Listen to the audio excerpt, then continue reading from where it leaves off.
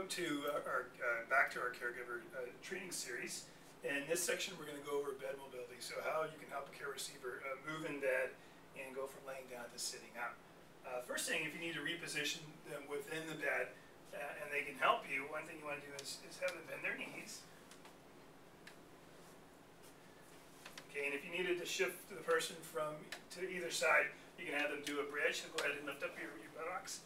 And what that does is it offloads the trunk, and you can easily move from side to side. Okay, and relax.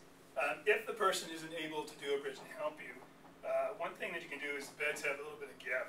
So you can actually get on the pelvis, kind of gently push down, and then it rebounds up. As it rebounds up, then you can slide it over from side to side to try to help you position.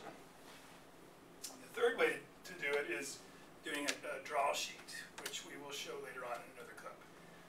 Okay, so now we want to go from laying down to sitting up. So we start, you want to get the person into laying on their back. From the back, you're going to go to the hook lying position. And this is just a good position because you can have a lot of control with the lower trunk. And from hook lying, we're going to go to side lying position. So if they can help, you can have them reach across. And we're just going to roll onto the side.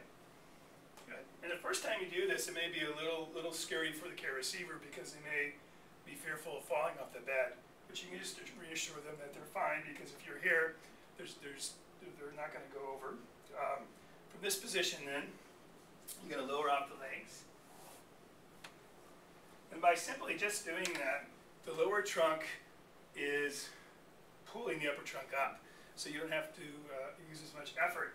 And you can put your hands right on their pelvis, so their little the pelvic bone here. And if they can help push up on their shoulder, and you're going to 1, 2, 3, you can kind of push up a little bit, and they can push themselves up and help. Okay, we're going to lay down again. If the person can't help push, instead of putting go ahead and bend your knees. We're going to go right to the legs off.